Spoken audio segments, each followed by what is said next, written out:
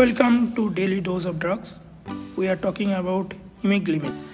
It's a newer treatment for type 2 diabetes mellitus, first agent in the class of glimin drugs.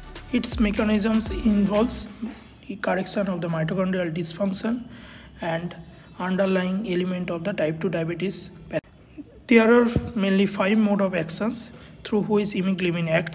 Their main site of action is mitochondria, but they also lower the insulin resistance. Basically, there are 5 modes of actions for Imeglimin.